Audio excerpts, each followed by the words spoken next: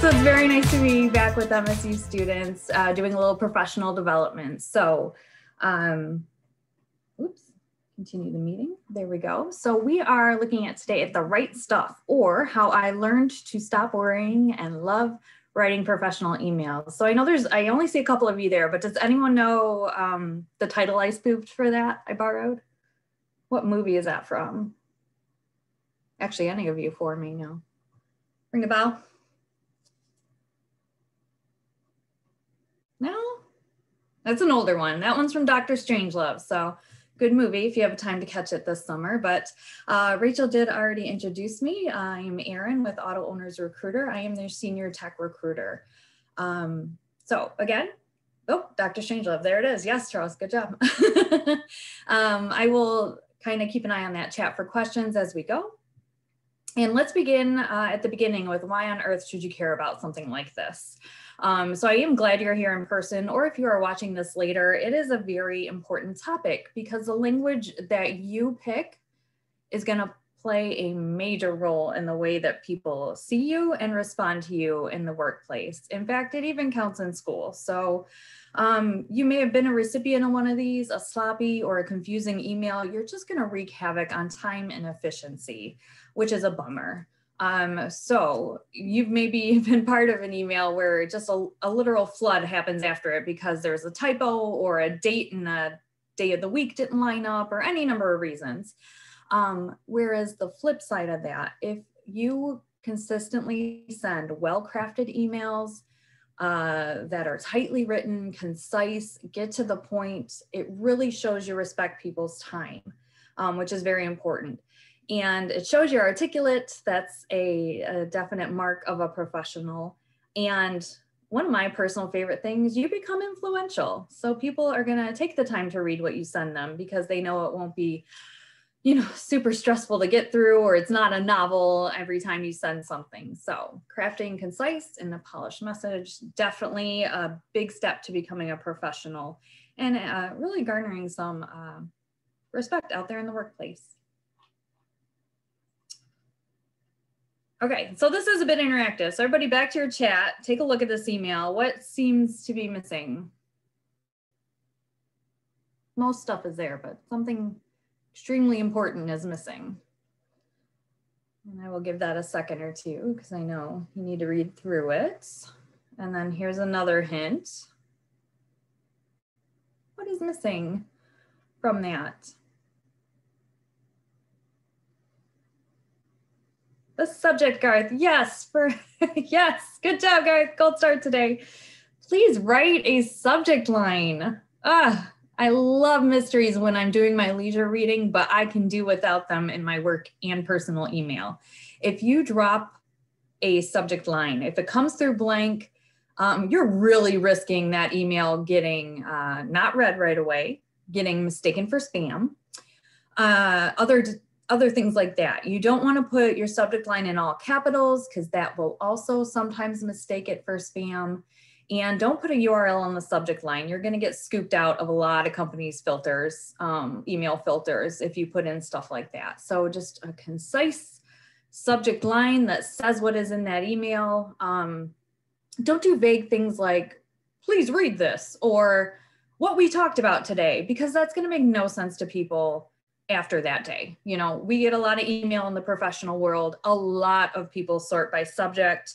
So you want to always put in that subject line, please and thank you. And even though it's one of the first things I'm going to talk about, I often write my subject line last. I get what I need in the email, and then I come up with my concise few word statement to tell people what's in there. Any email should contain, of course, your brief greeting. We're always civil and cordial.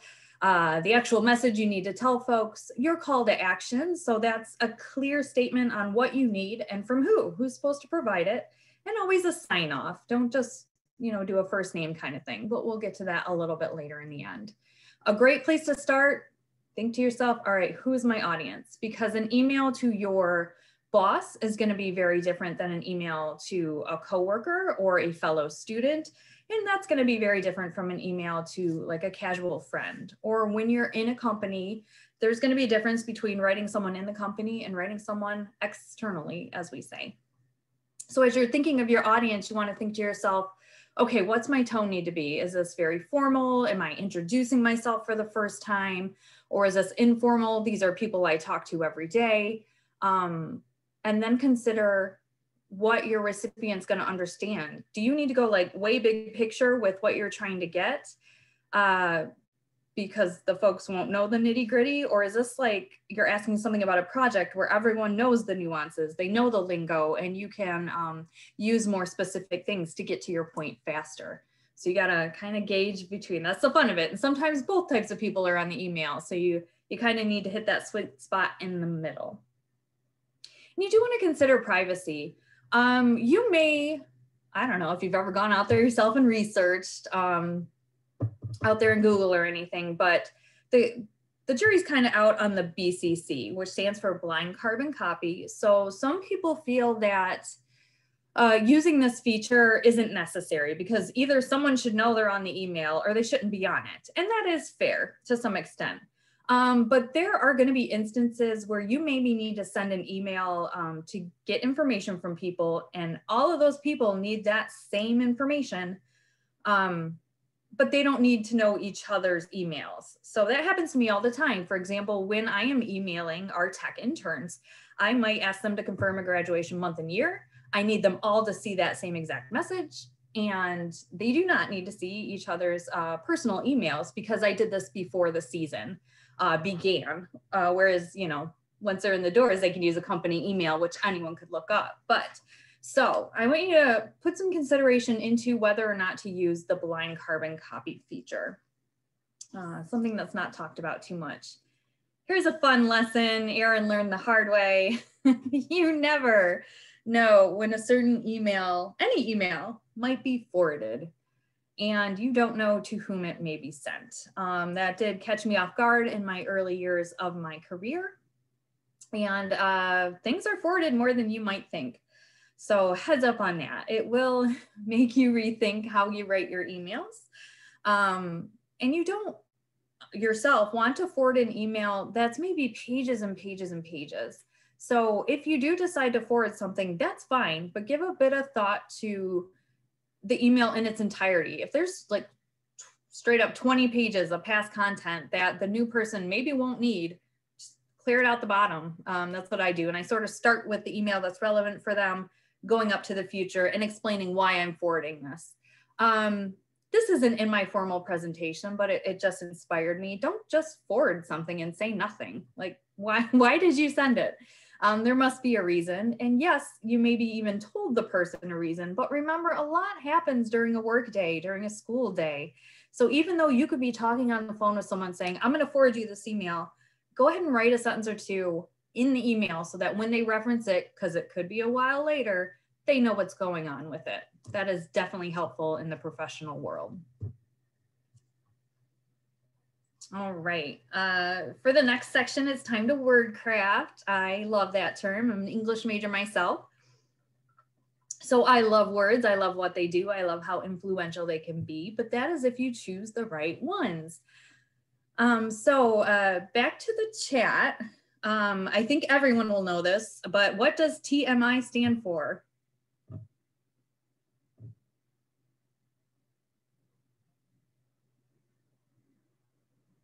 Too much info. Yes, thank you, Jack. It sure does. That is what we want to avoid for the number one tip. We're gonna talk about other things to avoid, but honestly, when it comes to emails, succinct is best. You want to summarize what you need. And as tempting as it might be, if you had a hard day or you're having technical difficulties, don't spill your life story into that email, or I had to reboot 3 times. Like, okay, we're sorry, right? Vent that somewhere else, but it does not go into the email that you need. And then as you're typing it up, if you notice there's just more and more content, think to yourself, hey, could or should some of this be an attachment? For example, if you're going to ask a handful of people to choose between 3 options, maybe in the body of the email, that's what you put. I need your choice by X date of 1 through 3. Please see attached for more details of each plan. Cool. They can get through that email. They know what they need to do. And they know that the extra details are attached. Don't forget to attach it to the email. So that is also a great tip. So just as you're typing, if it seems like it's getting long, maybe you make use of the attachment. Maybe it's 2 separate emails. Maybe you need a meeting. Just sort of depends on the link that you hit there. Okay, if you take nothing else away from this webinar, which, but hopefully you take away more than one thing. But if it's one thing only, I want you to remember this tip. Do not pepper your emails with this feeble and sad word, which is just. For example, I was just wondering, I just wanted to, it's just my 2 cents, that type of thing. It is unnecessarily apologetic and you're really undercutting your ideas and your credibility. If it's in there from habit, just you free-form typing, read through that email before you send it. And I want you to pick out every single instance of that, unless it's just like freedom and fair, that kind of that's fine. Leave those alone. But if you are saying it in that other sense, please remove it. It really undercuts your ideas and you don't need to do that. If you're writing in this email, you have something to say. So make it clear. Ditto for these phrases. Oh, sorry to bother you. Like, stop apologizing. Either it needs to be an email or it doesn't. So, don't add in extra words. You saying, oh, I'm sorry, I'm talking. Don't do that. is not a great way to gain followers. And this is my personal preference, that last one. I hate the phrase, I hope this helps, because it's like you put a big shoulder shrug into your email, like, hope it helped you.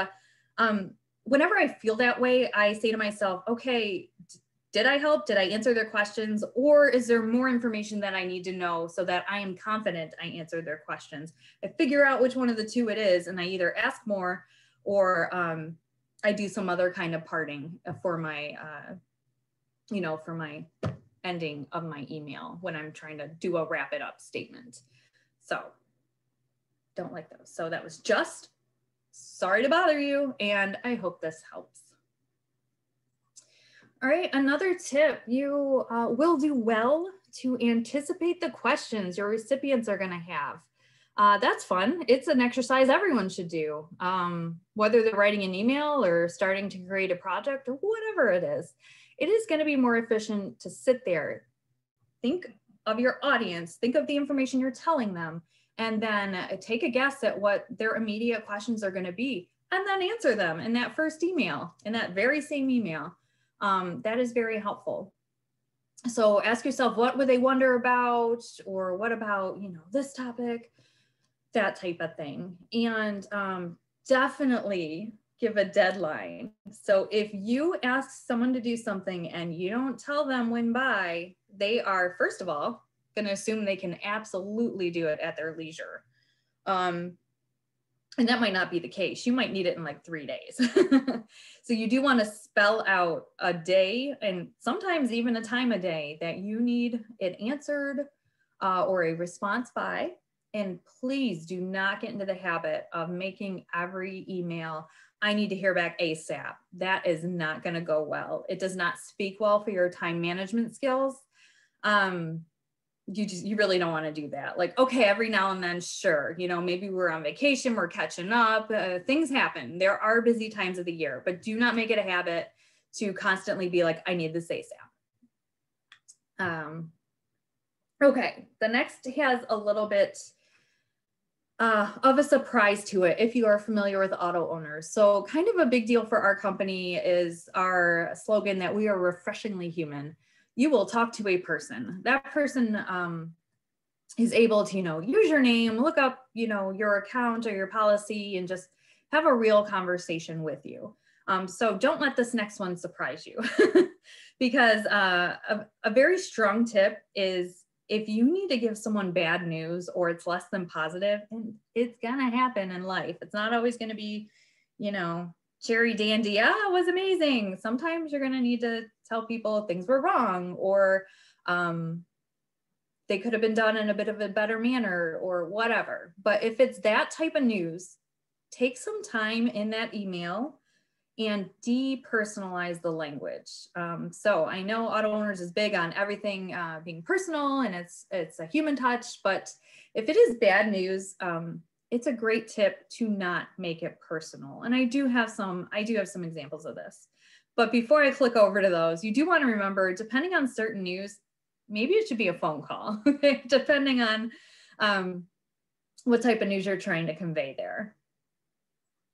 So things, what I call it's not personal examples. For example, we're insurance, right? So I gave you a couple insurance ones. We're not renewing your policy would be statement number 1, versus the less personal, due to several at-fault accidents, the policy will be set to non-renew August 1st.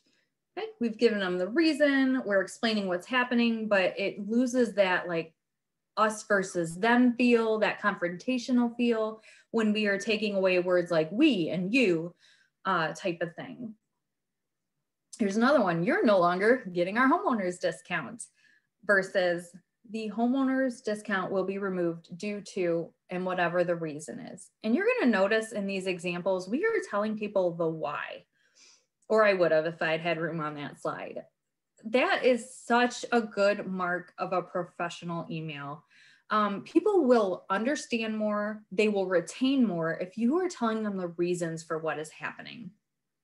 So you always want to remember that in your writing. Another one that's a little more general. Maybe you're going to train someone one day. So you could do something like, you didn't follow the procedures for this and messed it up. Like, ow, right? Everyone makes mistakes. A little bit of a more gentle way to say that would be, procedures were not followed and that resulted in a preventable error. Okay, so no one's pointing fingers. We're looking for the what went wrong and not the who did it. Another mark of a professional.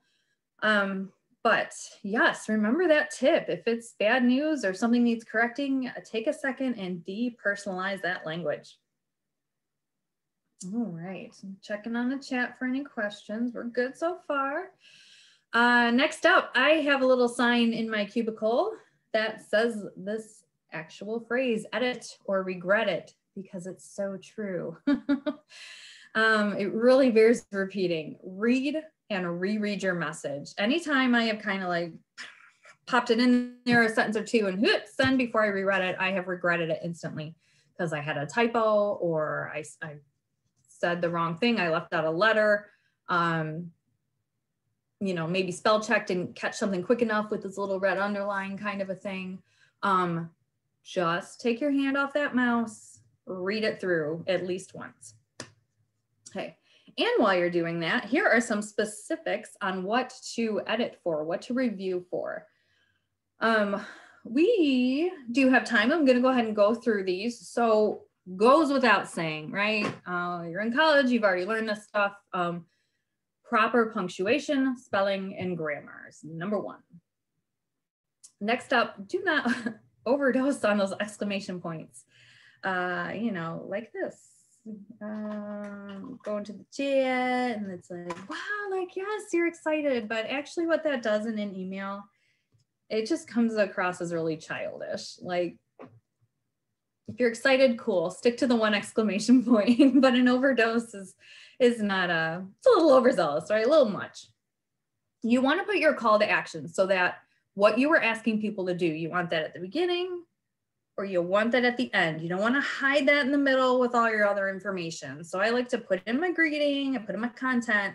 I like to end with it, and I put it in its own separate little paragraph so people see it. If they glance, they are going to see what I'm asking them to do and when. So do not pepper it in, like, don't intertwine it in all this other information. Make it clear, concise, and separated from the other parts of the message. This is, okay, when you get into a company, you will quickly learn some resources are finite. You cannot send gigantic things time after time. Pictures, lists, look at your attachment before you send it. And if it is a very large size, consider making it a link to somewhere on a network drive, or compressing it, or there's a various amount of things that you can do to make it smaller, but do not be that person who sends the email with such a large attachment that the person receiving it, their inbox shuts down because it's full. They do not get their messages for the rest of the day, and things don't go great. So always check that attachment size. Double and triple check your dates and recipients. Again, you want to make sure the date you're telling them is the day of the week that you said it was. If you're recycling an email, we've all done it. I know we have the same thing to say, maybe with slight updates. Check the year, check that date and day lineup again. Check the recipients. If you get into a larger company, or even if you don't, people have the same last name, right? I cannot tell you how many times I get Jennifer McLaughlin's email and she gets mine. Because we both work in the tech field, and people are just, MCL, and it fills in and they hit enter and they do not stop and see which first name filled in there. So check those carefully before you hit send. In fact, it's a great best practice. Type your email and then stick the people in. That way, if you accidentally send it early, whoops, if you hadn't filled in who's getting it, it won't go anywhere. So that's a nice safety feature you could build in for yourself. You do want to avoid over abbreviating. It's okay to do some common phrases, I think, from time to time, but there are certain emails I've received. They were using acronyms I wasn't familiar with. So I've even seen a couple of my folks that I hired, so some interns who converted, they were signing emails with V/R. I don't know what that means. I assigned it as meaning. I said, okay, maybe they mean very respectfully. I don't know. I was lost. I still need to ask them that, as a matter of fact. But you do not want to over abbreviate in your email. Just think about that audience, and are they going to understand either acronyms you're using or whatever type of abbreviation you might want to put in there. Passive voice should be avoided.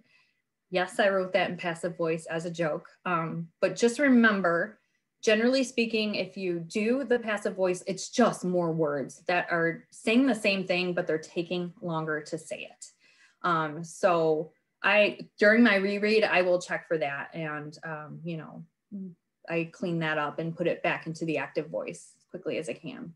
Email should not contain confidential information. That is not the place for it. And when you, or if you get an email with the feature that will let you mark an email as high priority, please don't use it for every single email. That is crying wolf. People will quickly learn that if you send that with every single email, they're going to assume it's not a high priority because every single one of your emails are. So when it comes time for you actually do need this quickly kind of a situation, you've spent your nickel, right? You've already used that, hey, this will make it stand out kind of a feature. So a heads up on that one to be careful with. And you do want to run yourself an ambiguity check. Read through what you're saying and go, could someone interpret it this way, this way, this way? I mean, you don't want to spend all day at it, but do, read it out loud to someone and say, what do you think that meant? That would be perfectly fine. So those are a really good checklist for your edit or regret it review. All right, moving along. Always wrap it up with a signature. And I know you're still students, but consider using some kind of branded email. So obviously mine's gonna have my company, right? Let's take a look at that. I have an external version and I have an internal version. So the full or external are like, I am branding myself auto owners. Whereas I go to shortened or an internal one, people know I work here. I do have the link in that one. I can remove it and sometimes I do. It just kind of depends on who I'm writing. But pretty much any information somebody needs to contact me is going to be in that. I'm going to show you a really good student version that's completely made up info because I don't want to give anyone's confidential information out here. Most generic name ever, Jamie Smith at MSU. But when I receive a signature like this, for example, after a career fair or after some kind of recruiting event, they have packed so much information that I want to know into this beautiful and concise signature. So I know at a glance, what college was this? What's their year? What are they studying? Where is that email in case I want to, you know, quickly forward it to somebody, or if I needed to call them right there, I can tell that's a cell phone number. I love when I get stuff like, look how good it looks. Like it really makes people stand out in their student years if they put in something like that. You could also consider different titles you might have, like, oh, I'm president of ACM, you know, pop it in there, cool. Do ask what you're allowed to use when it comes to logos and such, right? We don't want to pull anyone's copyrighted or, you know, intellectual property type of thing. So ask those questions before you use things, but I think those are wonderful and a great tool to use. For the next tip, my best one, give it space. You will be amazed how much you will catch if you just wait until after lunch, or if you can wait until the next day.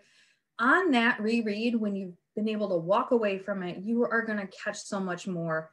If it's a really important email or it's a big proposal and I'm asking for things, I lock myself away in a conference room and I sit there and I read it out loud. So I can hear the word flow. I can tell if anything sounds odd, kind of falls on the ear weirdly, that type of thing. If you're able and things aren't overly confidential, which you wouldn't put in an email anyway, have someone else read it. There's been a time or two I've pulled a teammate over and said, how's this tone sound before I hit send, type of a thing. Nothing is wrong with that, but you get the time to give it space when you are, you know, proactively looking ahead at your workflow, at your due dates, deadlines, things like that. So you're not constantly writing in a hurry, this has to be sent today. The best emails, the most influential, the easiest to read, the most succinct, we're given time to breathe and to be molded and to have more than one go through. Another quick tip as we approach the end here, and it's called on the flip side. And by that, I mean responding to emails. Just a handful of things for you to know. In the business world and the company world, it is expected you answer them in a timely manner, but it really need not be instant. If somebody needs you like now, they're probably going to call you, or chances are pretty decently high you're going to have some kind of messaging system. And I'm pointing over here because I have Slack. It's not open right now because I don't want to be distracted, but that's usually the way people go if they need something immediately, would be those instant messengers or a phone call. So if you do get an email, you have some time, okay? You don't, and you really shouldn't get distracted by every single one that immediately comes in. Like, yes, keep up on your inbox, but don't let it interrupt your entire workday by you constantly going, oh, new email, oh, new email. So as you learn whatever email tool you're given, you will have certain alerts that you could turn on and off, and you will learn what's right for you there. When you're responding, did you answer everything that was asked of you, or did you at least address it if you didn't have the answer right then? So total pet peeve when I've asked 3 questions, somebody replies back and answers 1 and just doesn't even reference the other stuff. Like, did you not see that part? Or, you know, what other questions might you have had? So did you answer everything that was in that email? And a note of caution on reply all. It is rarely needed. Maybe, I don't know. Whoever's sending it, if it's sent to a lot of recipients, they may tell you whether or not to use that feature. But I will just say, for the sake of you learning, it's rarely needed that you need to tell everyone your reply. So careful with that. And I do want to wrap up with one of my favorite quotes. It's from a French mathematician, Pascal as it would be. I would have written a shorter letter, but I did not have the time. Short writing takes time. I know that's counterintuitive. It takes that time to trim, to rearrange, to really pick that perfect word choice, but boy, does it overall save time, helps you develop that great reputation as a really wonderful communicator. And that is my advice for you. So happy writing in your emails. And I would be very glad to take any questions that you might have before we wrap up this seminar. All right, guys, so feel free to unmute yourselves or write in the chat, whatever you're more comfortable with. I'll go ahead and kick us off, Erin, with a question. Sure. Can you give some advice, especially reaching out to a recruiter, but this can also work, internally during an internship, not hearing back? What is the best timeline for professional communication to respond and seek, another chance at replying?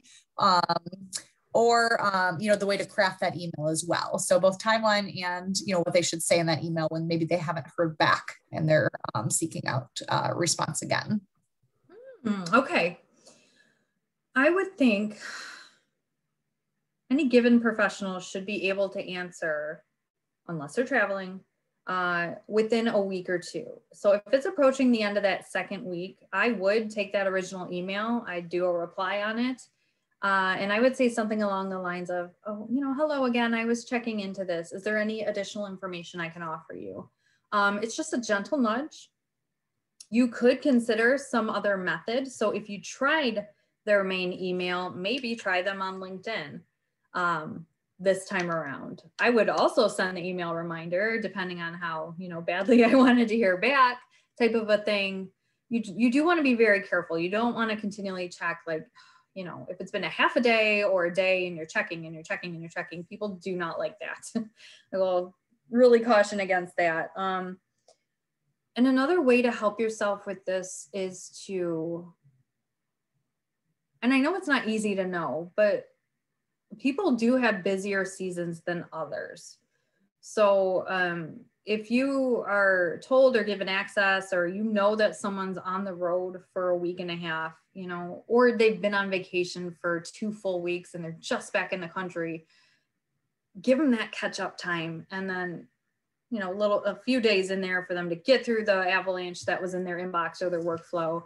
And then they're freed up to do things in real time again. So you kind of do need to be strategic. If they don't answer at all, that's kind of rude, right?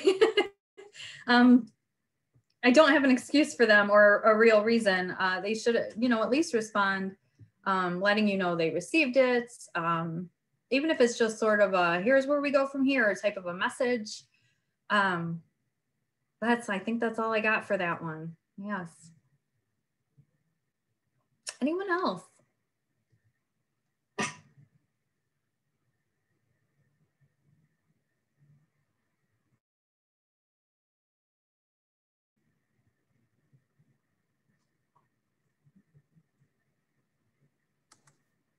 It's a quiet crowd today. I know. It's Charles says excellent talk and says thank you in the chat. So yeah, I will echo that. Thank you so much, Erin. Like everyone's radio silent. I counted to 10. That's usually my my little trick to see if anyone chimes in. But thank you so much for joining us. If anyone have any follow-up questions, I don't know if you're willing to share your email in the chat. Yeah. Professionally reach out to you and practice some of this communication that you. Yes, that would be a great idea. And yeah, certainly if you're interested in auto owners, they are a big hire of our computer science students, also data science. So those majors that might be interested in connecting with auto owners, I'm sure Erin would love to chat with you about opportunities as well. I would, yeah. I'll chime in here. Don't forget the math majors. I know they're usually combined with a lot of your majors and minors. So yes, you're very welcome. Hopefully everyone learned at least one new tip, if not a few. And really my pleasure, Rachel. Great rest of your day.